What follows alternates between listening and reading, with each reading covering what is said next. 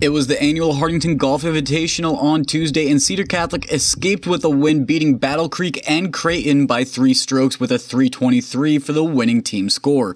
Trojans were led by senior Matthew Schaefer, who tied for the invite low with Creighton's Chase Largan shooting a 70. It was wet for golfers with off and on rain throughout the day, but they persevered with the top 35 shooting a 94 or lower. Other local teams were in attendance as well. Laurel Concord Coleridge finished in 9th with a 378, Randolph in 11th with a 409, and Hartington-Newcastle finished 12th with a 422. From Hartington, Jake Higgins, Cedar County News.